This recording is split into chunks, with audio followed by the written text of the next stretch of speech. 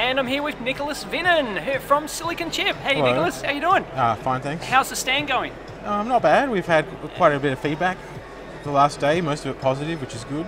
Excellent. And even the people who had criticisms were pretty nice about it. Right, yeah, but you can't please everyone with every project, right? That's right. Yeah, because you're the main project designer for Silicon. I don't know if I say main, but I certainly myself and John Clark are the two people who do most of the projects. Yep, yeah. How long does it take you to develop these projects, which we're going to take a look at? In terms of, there's the throughput and the latency. Right, Throughput is about one a month. Yep. Sometimes a little bit more. Latency is more like, well, some of them take 6 months, some take 3 months. Right. I usually have to start them well in advance. Because I usually have one being designed, one that's being made, one where I've built it, and one where I'm testing it and writing the software and so on. Because some of your projects are quite complex software-wise, yes, so they can take be. some time. Some of them can. Sometimes it might take me a whole month pretty much just to write the software. Yep. A lot of the time I can reuse bits of code. I mean, I find it works pretty well actually. I usually program in C. Actually, let me just turn this down so that let's turn it down. So that it's not interfering with what I'm saying. But, I mean, well, for example, with this project, I've used the SD card code that we've had before. I've used a lot of the same audio code. Yep. So it's sort of a matter of taking the different modules, putting them together, getting it to work, and then a little bit of custom code for the project. But lots of late hours working on the project. No, not really. Pretty well. You're pretty efficient at it. Yes. Yeah, I mean, sometimes you learn to be efficient. Yeah. It's more a matter of scheduling and just planning ahead than anything else. Right. And also the main thing is trying not to introduce too many bugs and then not have to spend much time fixing them. That's it. And ideas? No shortage of ideas? Not really, no. Pretty much I don't have to try to come up with them. By the time I need a new project idea, usually there's one waiting. Right. At some point I'm sure I'll run out, but it hasn't happened yet. Okay. Plenty of suggestions coming from viewers. That's right. Readers. We've had a few over the last video. One day we might have viewers, but there you go. Yeah, at the moment it's readers. Shall we check out some projects? Sure, if you like. Take us through some. Well, this is the induction motor speed controller. This is a contributed design, quite a very, very well thought out one, I think. It's a pretty heavy duty piece of gear. Huge heatsink on the bottom. Yes. Well, even if it's 95% efficient, if it's running a 1.5 kilowatt motor, that's a lot. Quite a bit of heat to dissipate. And yeah, it's quite heavy duty, and you certainly don't want to touch it while it's operating. That's for sure. 350 volts DC. No, it's pretty serious. And there's a schematic which you can get if you order it's Silicon Chip. Published in the magazine. It is. Yep. And what have we got? We've got LED music color. Yes, this is a sneak peek. This is coming up in the October and November issues, and it's basically it plays music. It also controls 16 strips of LEDs, and it's essentially a spectrum analyzer. It varies the brightness with frequency and power. Okay. So it's pretty much the idea is you build it, you plug it in, you play music, and you have a light show. No extra effort required. Got it. And hey, you've got Agilent have loaned you a new. Yep, this is some sort of a portable scope, which seems pretty nice actually. Are you going to do a review of that? Maybe? If they give it to us for review, yeah. Right, okay. I wouldn't mind. All right. And here we have this device is supposed to discourage barking dogs. Does it work? According to Ross, yes, with some caveats. Right. Some people say the dogs learn just to not bark near the device. They're pretty smart. They are smart. They're certainly smart enough. But anyway, that's sort of the aim, anyway, is to get them not to sit on your fence and bark at you all day. Got it. All right. Yep. Oh, this looks nice. This is our Ultra LD Mark III power amplifier. A lot of tweaking on this one. I'm pretty happy with the way it turned out. It's almost as good performance as our Class A amplifier, but with less heat and quite a bit more power. I saw a couple of kids building this. If you saw my video at the local school, HSC kids were building a couple of these. That's pretty. They had built some serious thing to take on. But so there are obviously some HSC age students who are very capable and they're very capable. Really into electronics. They are. This is my PIC AVR programming adapter board, which basically solves a problem that I've run into many times, which is that you have an in-circuit programmer, you've built your board, for whatever reason you don't have a header on it to program your chip. and you need a way to do it. And I got sick of building rigs for every different chip to program it. Right. So this one is basically intended to be one device you can reconfigure to route the programming and power signals to your microcontroller. There you go, and it supports pretty much every PIC and 8-bit AVR. Yeah, there were 32s. I don't know about the 32s. Right. I don't think they were in DIP package when I designed this. Ah, yeah, and, they may not be. And it depends on the pin configuration. It's possible that they're programmed. Right. A lot of PICs use the same. There's probably about 8 different configurations that are used by most PICs, but then there are some oddball ones. Yep. And I couldn't support them all. Yeah, of course not. But yeah, pretty much every one that we've used in a project can be programmed with this board. Got it. That was the main goal. Brilliant. And did you write your own software for that, or was this doesn't have software actually? It's all discrete logic. There was a few reasons for doing that. One of them is I didn't want people to have to program a PIC in order to program PICs. Got it. Chicken and egg. Yes. And the other reason was if I had a microcontroller controlling it, because of the MOSFET gate drive, I'd need a lot of level shifting, and it would have ended up being almost as complicated anyway. So I thought discrete logic was the way to go. Excellent. And we've got, what's this? 6 test instruments in one. Yeah, this is it's essentially a USB sound card with a scope type interface. So you can use it as an audio frequency scope in combination with the correct software. You can also use it as a spectrum analyzer. The software will also do distortion measurement.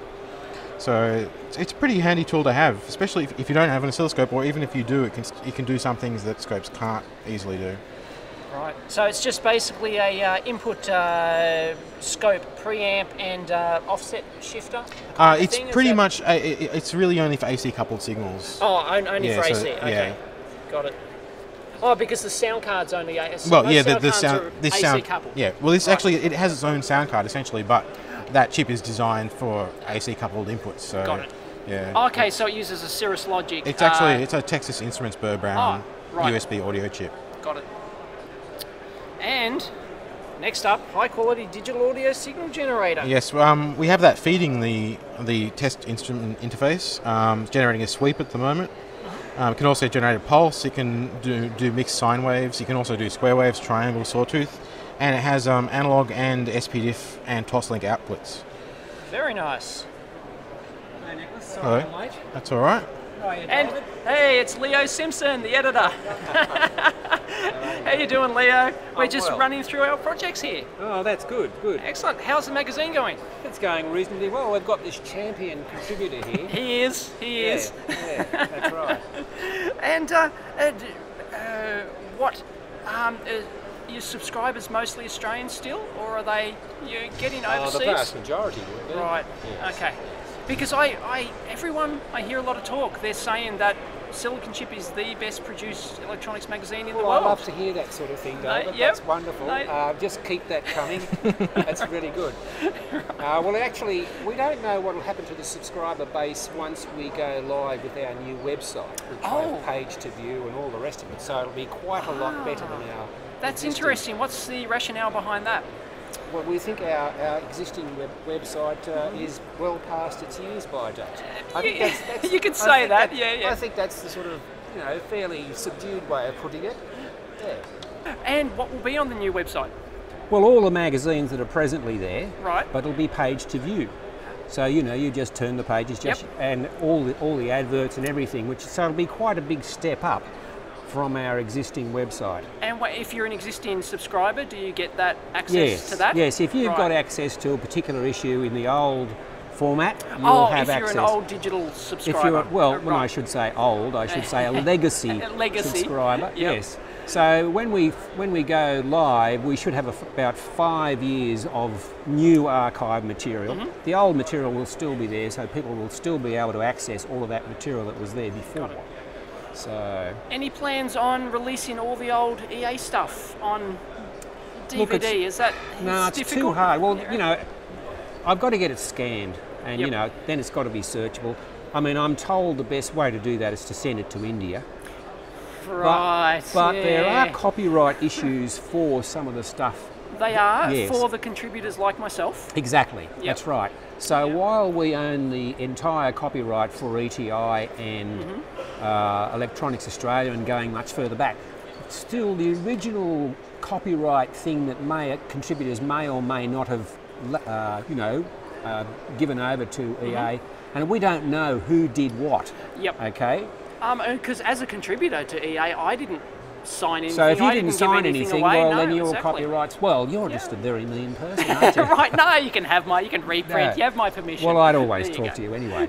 But no, there are copyright issues, and the same thing applies to Electronex today, or ETI, or whatever it was called in its various guises. So it is a bit difficult for us. But you released Wireless Weekly on DVD. Yes, but no, we didn't. Not Wireless Weekly. What was it? It was Radio, TV and Hobbies. You see, now that's out of copyright, so we don't have an issue there. And you know, we didn't have those sort of copyright issues in those days anyway. Yep. Life was much simpler. Much simpler. Everyone was much kinder. Everyone wasn't trying to sue everyone. I wouldn't necessarily. I think people are still reasonable. You know, yeah. still, of course they are. I didn't have any road rage on the way here this morning. No, that's right. And I wasn't subjected to any. So no, anyway, so that's it. And we'll also have a shop, so people will be able to buy stuff. We don't know the full details yet. We're presently negotiating with the people who actually house our website now. So we're hoping to transfer that over within a month or so. I noticed you're now selling You're now selling the PCBs. So all the projects that you see here, we would have the PC boards available. So it's not all the boards going back, but I think we've probably got most of the boards going for the last 2 years or so, something like that. And if people really want something, well, we can have a look and see whether it's economic for us to order it in. Obviously, we have to process the board artworks and then send them off to get them made. Of course. But they're very high quality boards, which you've probably seen. Who actually makes those? Little Chinese person somewhere. Right, some one hung low Chinese PCB factory. Yeah, okay, it's because there's not much PCB. I don't think there's actually there's quite a bit.